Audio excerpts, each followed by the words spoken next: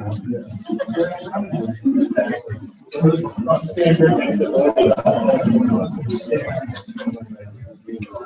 everybody to TecSocial. Glad you could join us. It's going to be a fun night tonight. I've actually already seen the demo, so the humor will be quite an underlying theme to that. So I think it's going to be a lot of fun. Before we get to the demos, I would like to tell you a little bit about the view around the Spark Cape Breton Innovation. Of course, we're on the Twitter, so if you would like to tweet us, you can tweet us at TecSocial TV. There's no link in the text, so just be aware of that. I'm going to start with a bit of a sponsor shout out. Give you a little overview of what OneCore does and why Spark sort of fits into the OneCore model. So,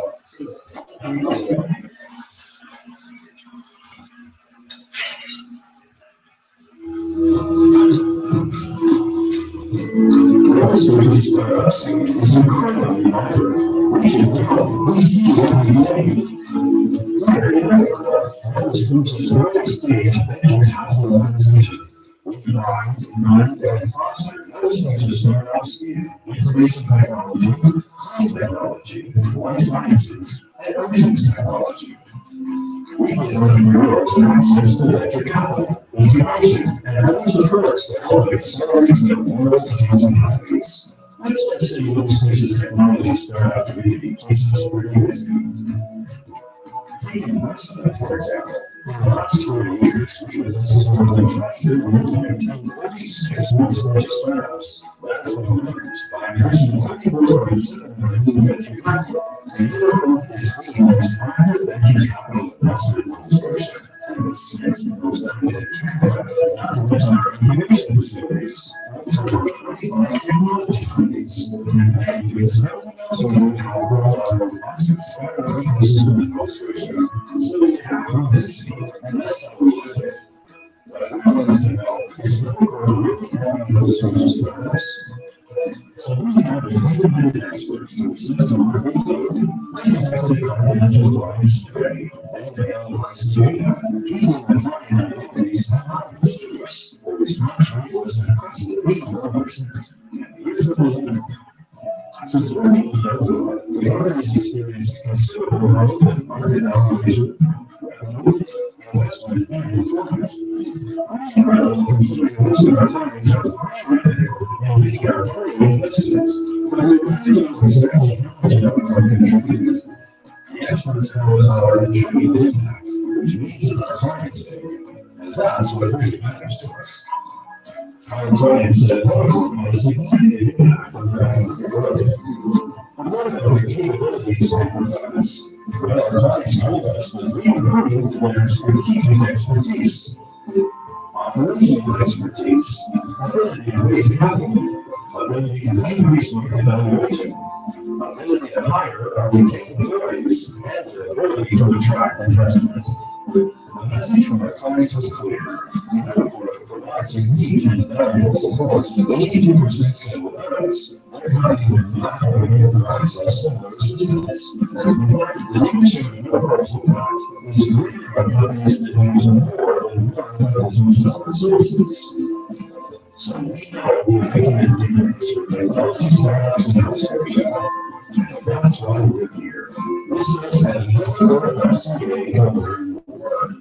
What is the call? We want to chat. We love that. We love chat.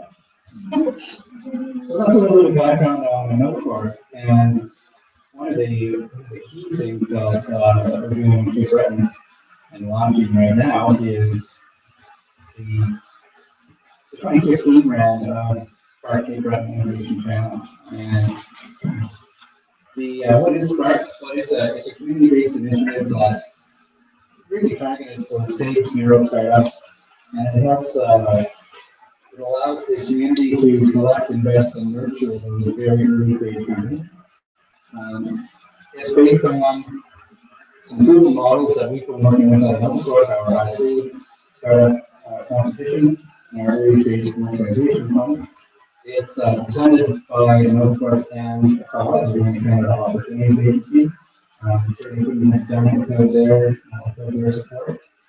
And how it works is the winners receive up to $50,000 in cash to put their ideas into action. Plus, there's mentoring and support from seasoned business people at the Mentor Connect program. And for this round, we're expecting that means for it. And I think the minimum we've done has been 6. And in fact, in our most recent round, we had 6, and you're going to hear from 5 of those companies tonight.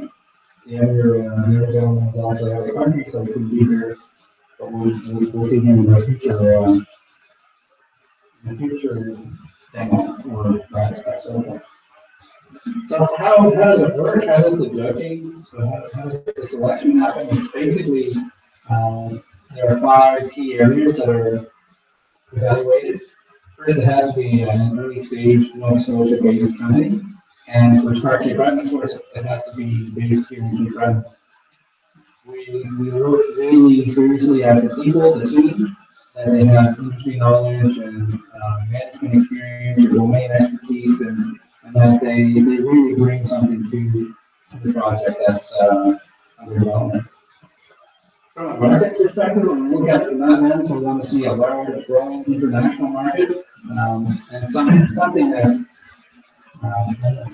easy to identify, but at least it's an addressable market, and you can articulate a path on how to reach that market.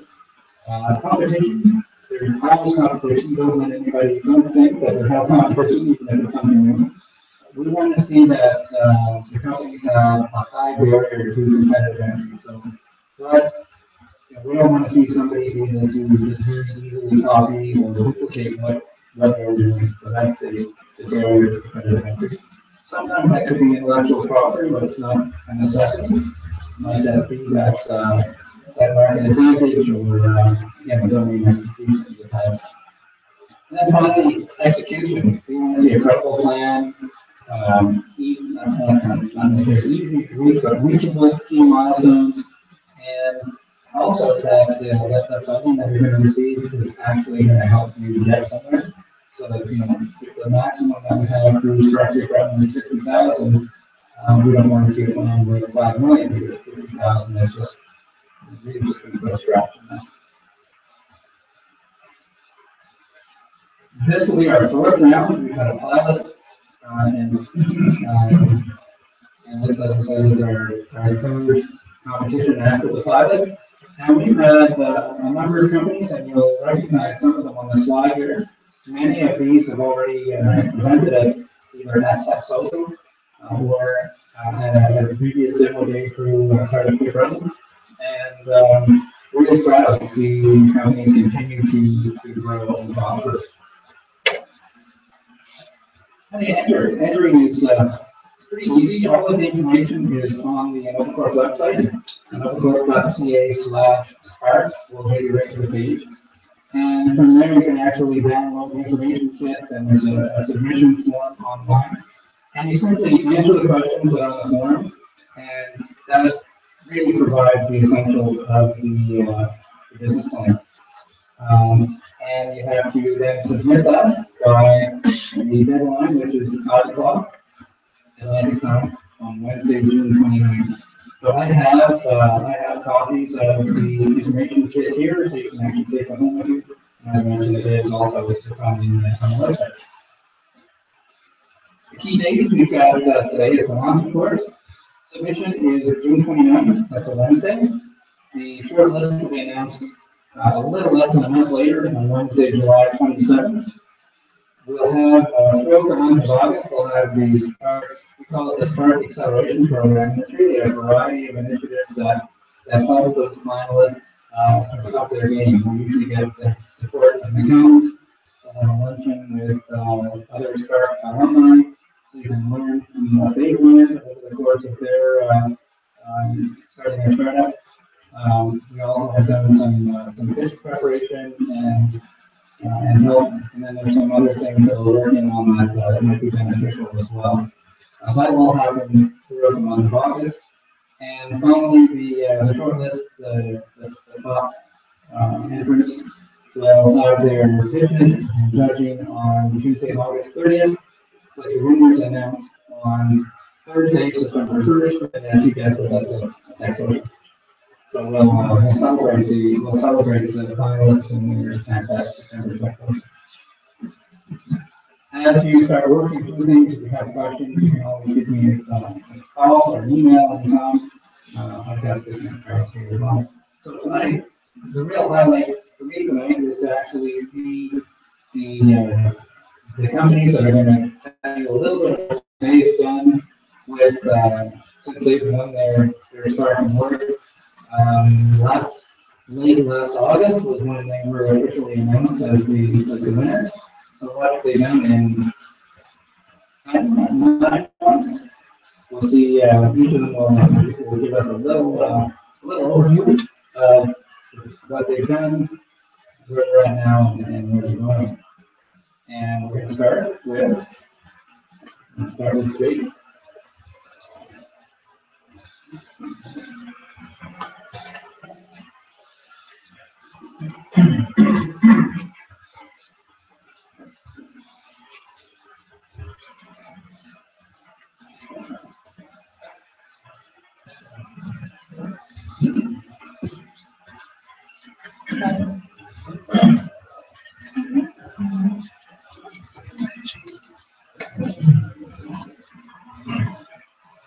Thanks, Rob.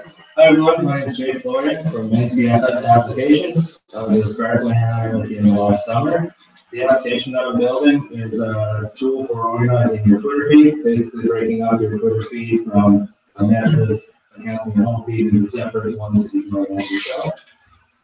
So I don't have a ton of time, so I'll just buzz through what I've been up to. So we'll start back in August. That was when I found out I qualified for the finals of Spark. It coincided with me finishing school at the time too. So in preparation for that, I got to meet a lot of people, a lot of former Spark winners, and I learned a ton in preparation for a final pitch, and then I won. I was awarded $15,000 to pursue my idea. So excitement was high. In September, I got to actually be a real entrepreneur. I got to meet with a lawyer, an accountant, started my incorporation process, started interviewing people to then potentially work with me. I went to Start Empire Conference, which I've been to a year before as a student, just kind of watching, listening, seeing how things work. So it was cool to be there as someone with their own company and working actively on something. And the incorporation process is going to take 2 to 4 weeks, and I need to do that first before I can receive money. So it's a little bit in limbo, but I was kind of in the honeymoon phase. October, the honeymoon ended. It's not real. And what I mean by that is I just started running into my first few problems as an entrepreneur.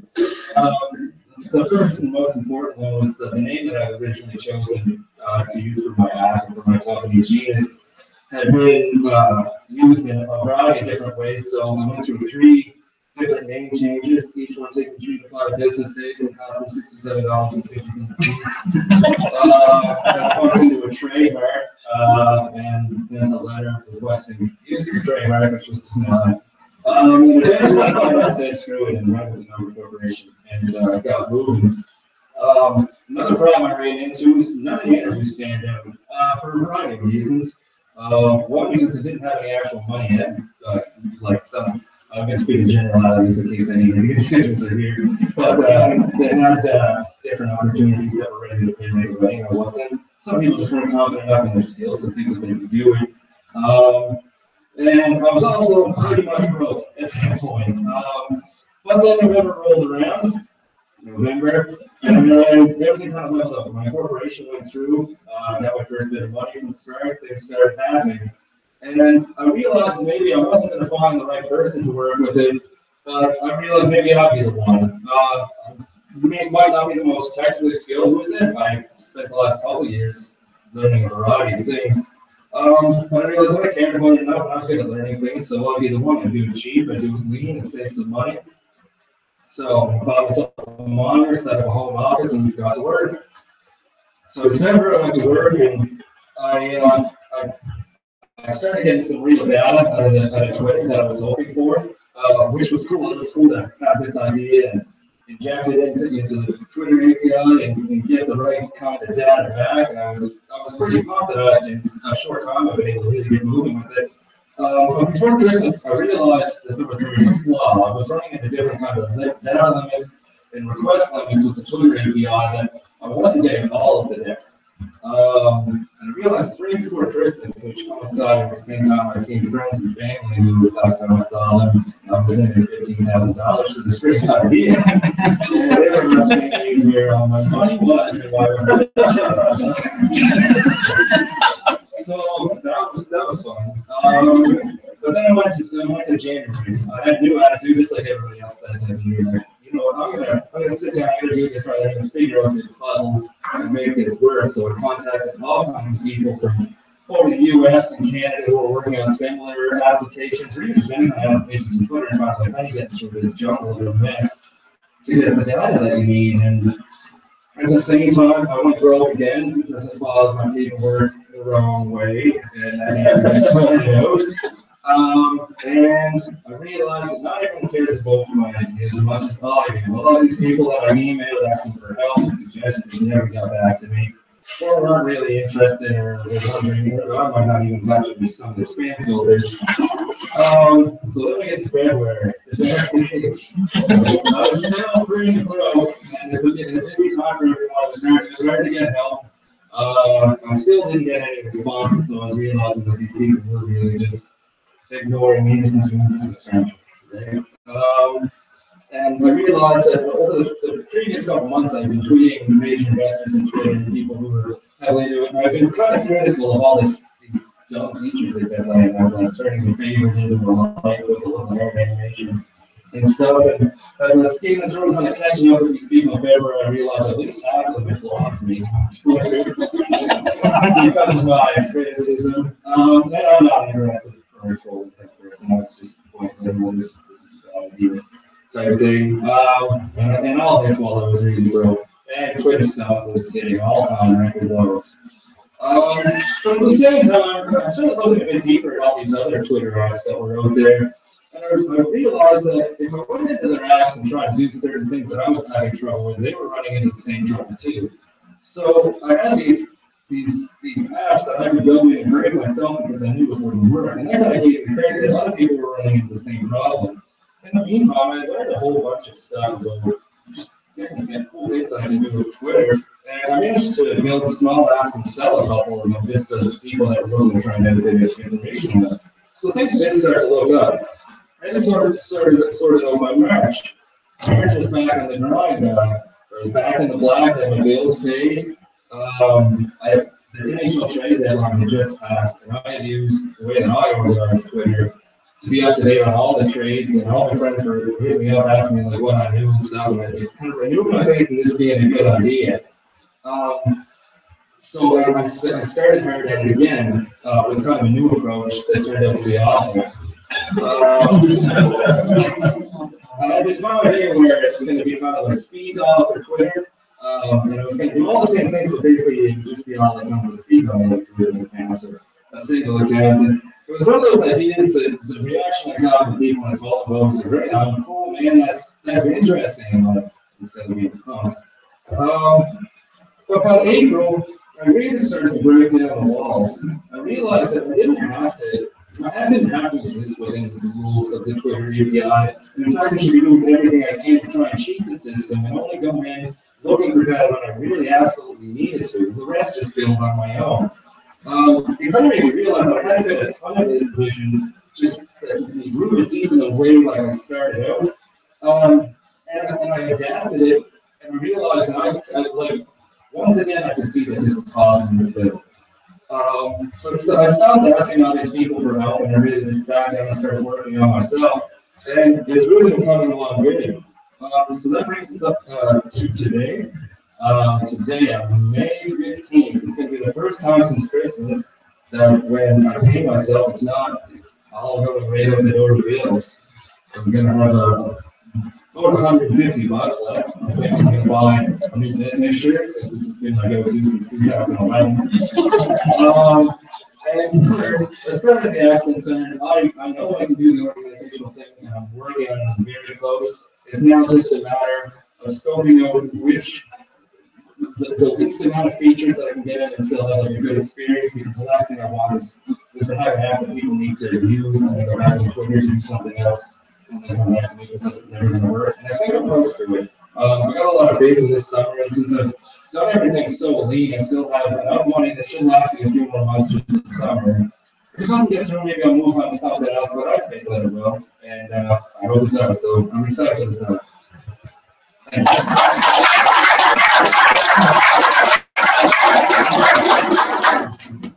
Really organized startup.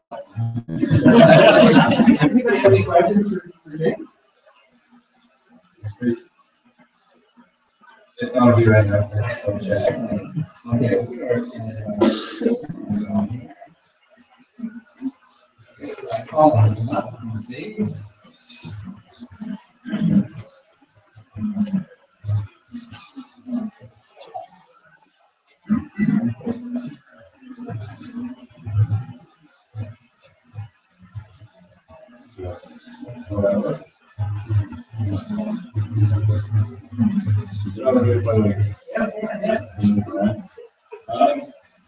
Hi everyone, I'm Colin. More than half of you have helped me at some point with this business. For the rest of you, yeah. I'm going to quickly kind of go through what we do, and then I'll kind of share. I just want to start. Anyway, we'll get to it. So we are phased. We originally set out in hopes to eliminate status meetings that people have. It's a status meeting. Typically, in medium-sized organizations, they comprise of 5 people. In larger organizations, it's 9. And in small teams, it's usually 10 people, but they are all administrative members. So these are some numbers we've been able to find out through the time spent. Status meetings. Can I move that down? My thumb here. No. Yeah. So,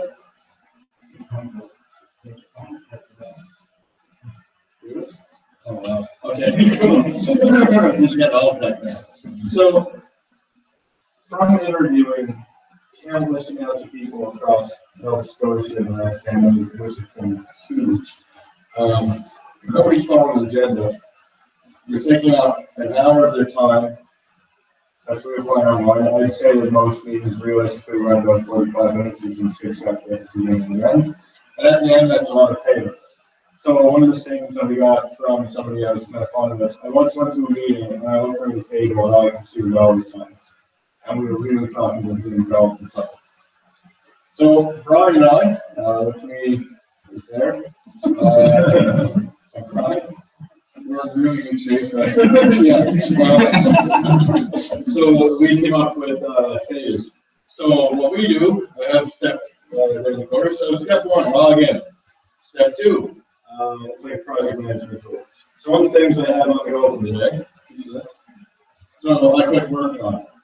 This updates a feed, and that way people know what I have planned for the day or what I'm going to be working on for the next while.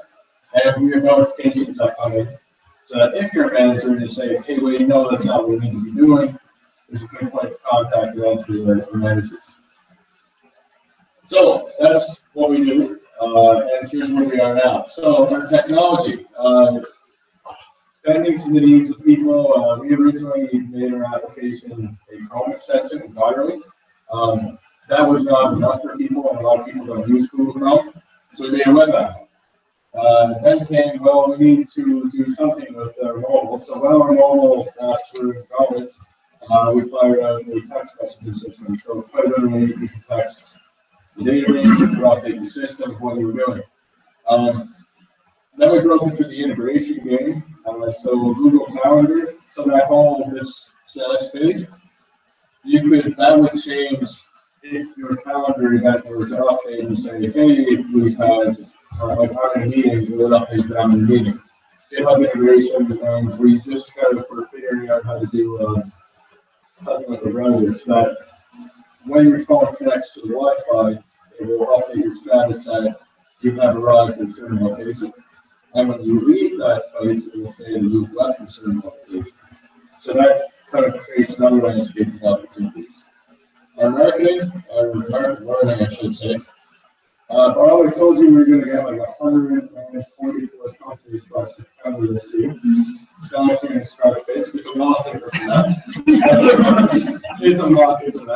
over 20 trials, and we're kind of convinced that, right, I can't sell this as easily as I can. I thought it was just going to be like, oh, once it's built, we're just going to roll out the carpet and the money's just going to roll in, right? But that's not the case. There's processes that people have, and something that really helped us when we went to Spark, we were dealing with organizations that were very small, didn't have much money, and some of them even, they didn't make money, but they had something they wanted to do for the community.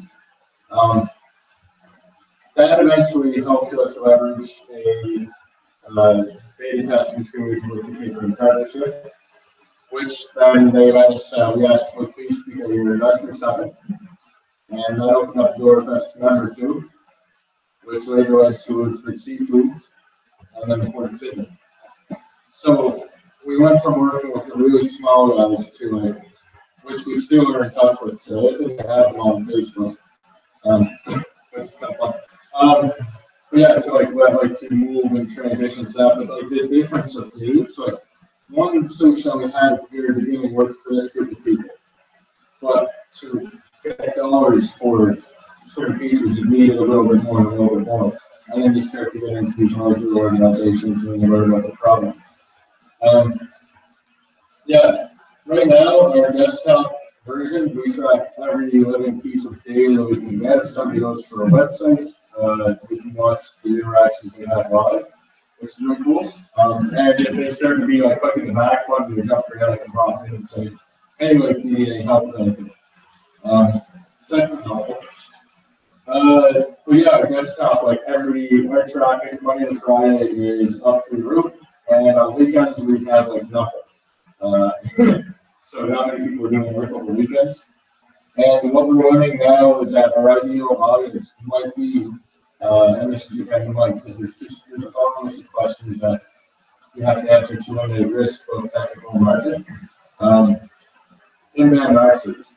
So the marketing people today, there's ebooks, there are webinars, there's videos, there's the tracking codes, there's everything. Even right there making landing pages and websites and stuff. It's kind of all over the place, and if you guys know marketing people, sometimes you might think, well, like, you know, they're all over the place.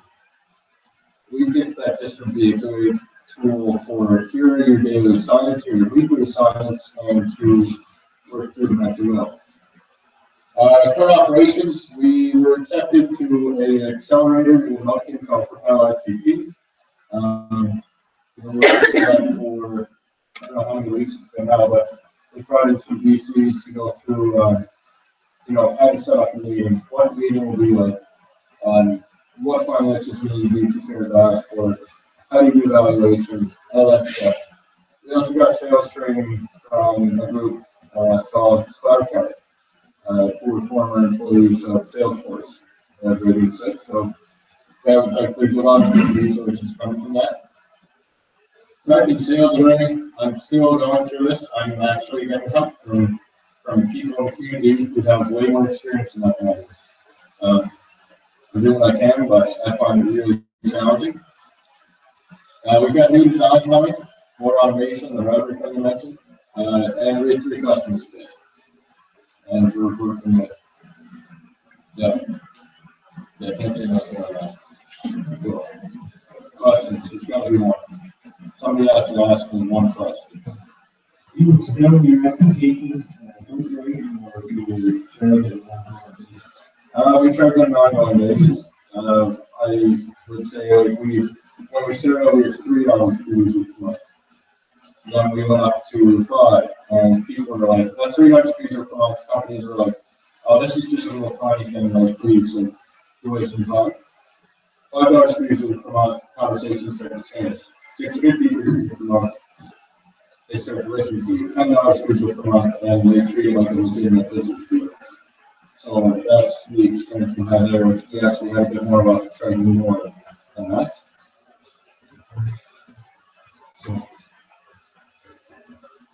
Yeah. Great. We'll get you at the end. Yeah. Excellent. Thanks so much.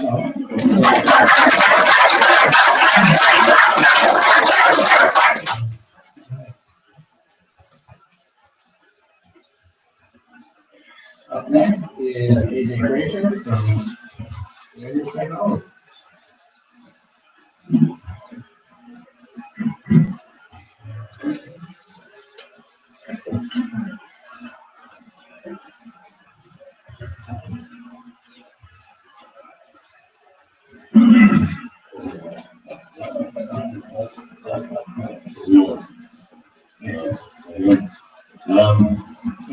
Speak too long left, or it was a graphic should be quick and concise. But I am the CEO of the Technology Incorporated, running the operating manuals. And that's me. Actually, I would love to be the engineers for my new role manager for this. Let's be able to so, so before I go on, I did want to give shout out thanks before I forget to do that. So everybody that I see here in the room that guest star and fine trade stuff. So Joe and Jane and Bob and Rob and Martin's email and Lindsay Ardell. So and Darren, thank you very much, guys. I really appreciate it. Seeing over there. So Matt, my co-founder, and I, we really want to solve was problem with passion, and that was the disconnection of content. But we wanted to make a fun virtual zero, and how we. What we worked with was if pictures work with 1,000 words, why don't we add individual conversations? The reason was, like Instagram and Snapchat, and why not learn? It's like 400 million users on Instagram, 200 million Snapchat. But we know in which way to interact with people, so right? We know that you can comment on, you can share as better. And we've seen that lots of people are taking photos that their friends might post, they're downloading them to their computer, to their phone, they're opening up another editing software, they're messing around with that image and resharing it. It's disconnected from the image it just came from, it doesn't get put back to the user. So we have people working on not only allows you to do social fun stuff with these images, but it also links those versions of images, right? So you can easily search between them. So I actually just wanted to make a fun little slide. These are some of the images that our beta testers have been making over the last couple of weeks, which is super fun. There's a lot of themes with Mr. Trump here. I like that movie here, it's pretty good. It's been a tester like this, like awesome. Anyway, it's been really boost stuff by our office. It's been really fun ride. I love Jake's talk because he was really able to explain the ups and downs of the roller coaster that is really terrible. And so Layers is one of Matt's first startup. It'd be tough to do with the start point that we want. We got $50,000 to try this grand audacious idea we have, and we're lucky to say it's taken us pretty well up to this point where we're at now, where Matt stayed up all night last night and we're working on the bus to St. John today, so that we're trying to do an after submission tomorrow or on Monday, which is great. And so there's been a lot of learnings at that point in time when we started Layers in September. We were going after this web application thing, so we were trying to get out the user and the right community, and that was kind of a fail. It was a failure concept. It was working, it was interesting. We had, I don't know, like 480 users from all over the world, from like Sweden and Denmark and South Africa and all over. And that was cool. It was great to get that data. We realized that if we use the social app, we need to be mobile first. And so in November, we were moving exactly a pivot, but we decided to just hammer out a mobile application and go hard. And so not knowing how to write the Swift, and I had a high learning curve, and I had to start designing really quickly to get to where we are. And then on the suggestion of mentors, code it as lean as possibly can, make it fun, make it social, get it in the hands of users, and they're going to tell you what they hate about it, what they love about it, what they want from it, and we're going to do everything. So right now we're doing that thing. It's fun It's social. It is almost bugless. I was finding problems today, which is just so good. And there's a lot of testing that has to be done, right? So every time we build a new feature, we have to deploy it. Luckily, we got lots of beta testers on test flight, and they've been getting really great feedback. Sometimes you realize the interaction to the point, and you're like, oh my god, get that done.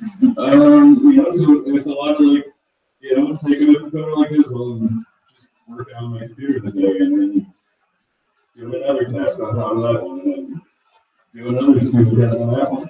And, you go through the app, and it's just like a lot of stuff like this, but, it's fun. You have a little fun, you go there, do that. So, our next steps, I think that's one of the things that we want to identify here. Our next steps are great. They're exciting. We're going to the App Store soon. We're going to try and get users. We're going to make that big leap, that fear of failure, get in the hands of people and let them tell us that it sucks. But why does it suck? And why are we going to make it better for you? Why are we going to make it awesome?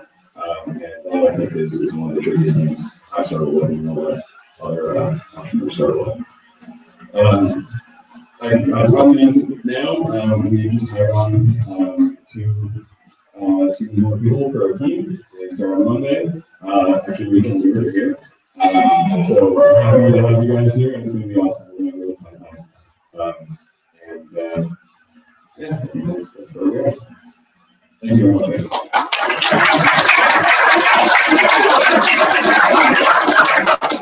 Any questions? You get me after. Yeah, definitely see you afterwards as well.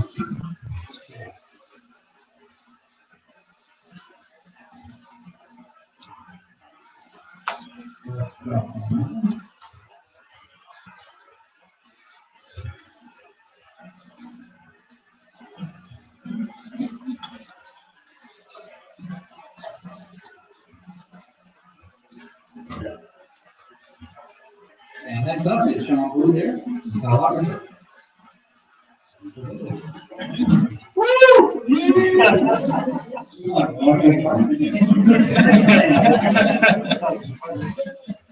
my name's Sean. Unfortunately, I'm not as prepared as you guys are giving me right here. I have been working on phones. I started working with Jim Gillespie at for the company started. That was a previous corporation, so we go on the commercial project. And one of my tasks was something that was coming up with custom maps that could be loaded onto appliances. I didn't even have access to it.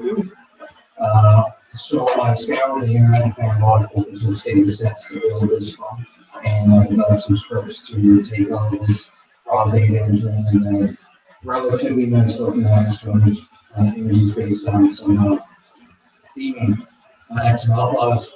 And I realized it was a very difficult process that a lot of people would be able to do if I didn't have all of the maximized CPU and disk storage that we have over there. I would have been able to do it on my own. And certainly most people aren't going to do that level of control on it. So we then decided to pitch in Spark, try and get 50,000, and we only got 20. So we have a plan in place for Salem, where we would get some programmers on, get some hand front end equipment, help work on the back end stuff. They also need to get them in marketing machine and purchases. Unfortunately, we got to scale that back down a little bit. What ended up happening is I think we spent about half, if not a little more, of the budget on the hardware.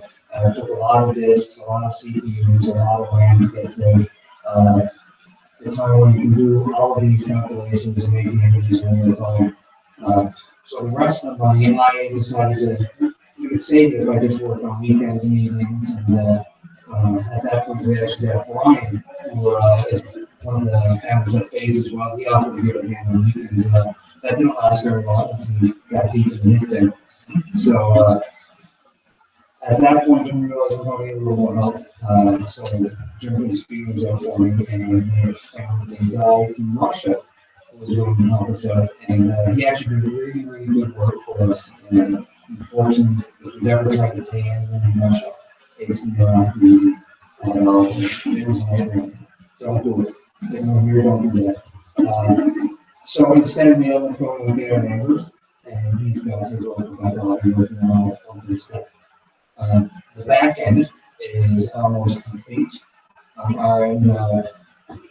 So we incorporated the street map data sets as well as the satellite imagery data sets, and we worked with a company in Halifax for nautical charts. They're doing some nautical chart stuff, swell advantages today.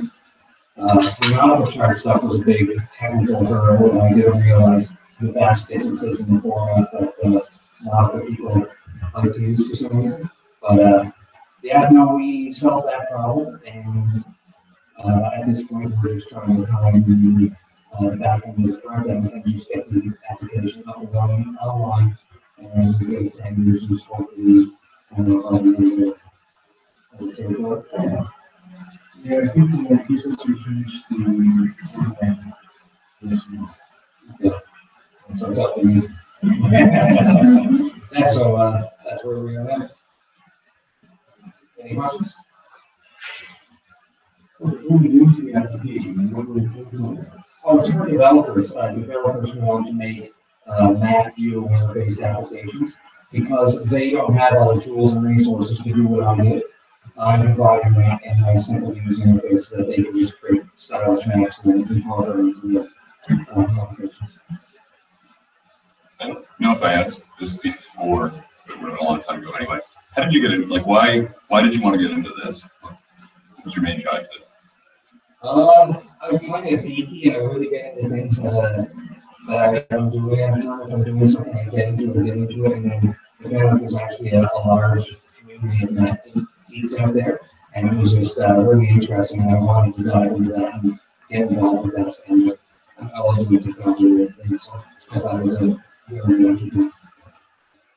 Definitely worth the spark. I'm sure you know. Yeah, that means a lot of things. I haven't talked to any of my companies at all. Absolutely.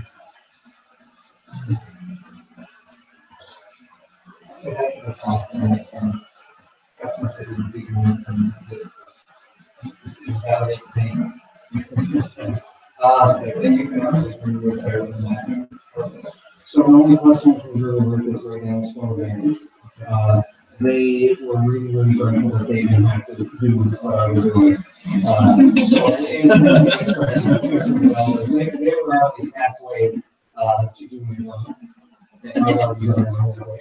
So I was very helpful for them. If developers do not want to get into this, if it's not what they're doing full time, if you just have a piece that needs to be geo-aware and map related, you don't want to develop mapping API. Is there limitations on the technology for particular industries, or is it as far-reaching as we would assume? It's as far-reaching as you assume. The big limitations are generating all of the map images. That's hugely computationally intensive. It takes tons and tons of data, tons of storage. But once those images are generated, you find that the images are stored directly on your device or lines, and you want to draw them. What's your I don't know that they yet. I can give you my sample set one. So create that, so when. Oh, so you're just having that. Yes. We did do sample maps of the maps for TecSocial. We did a sample map for him. The turnaround to develop the styles was about a day, and to generate the maps depending on how much resolution we wanted was a couple of hours to a couple of days. Thank you.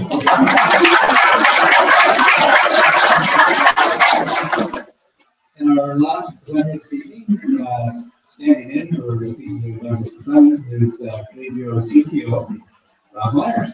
Rob, take it away.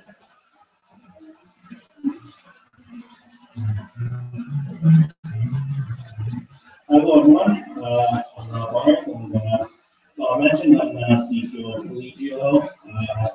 All of you that don't have a deck, it's kind of a last opportunity to be here, so take a shot.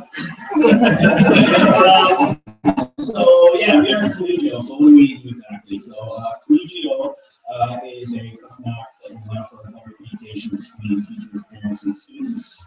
Collegio was actually really thought up as when a client came to us asking if we could provide them with a solution like this.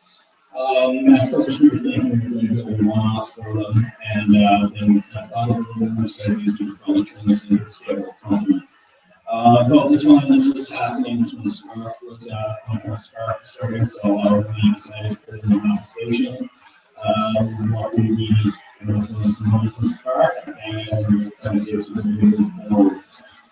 So what have we actually done with Spark money up to this point? What we were going to do was hire a developer who was able to help us with the product model. We had a very rough demo version of what we quite polished what's up today. We were able to build some partnerships within the industry that we feel is really going to give us a competitive edge moving forward. And the biggest thing is we were able to get first version of our app out there. So we conducted a pilot study this year with 2 different schools. We got some great feedback from them, implementing some changes as necessary. Just before we were going to go live, we had our first real hiccup as a company, and we got a bit of flack from the actual school board. Although we thought we had all the rules and speaking to everybody, there was one person we didn't speak to, and when the media was actually released, we got a little bit of flack about it. So we worked through that, and now we're fully prepared to go. So where are we at today? We have the first version of our app stable and ready to go. We're actually reaching out to schools as of now to work on new partnerships for next year. We're attending a conference in the north, which we have done most principals in the area, so we're hoping we're going to be able to sales from there. Any feedback we've gotten on it is really positive. So that's pretty well all I've got right now. I'm the tech guy, so it's going to talk a little less. So if anyone has any questions, I'll be more than happy to answer. Excellent. Well,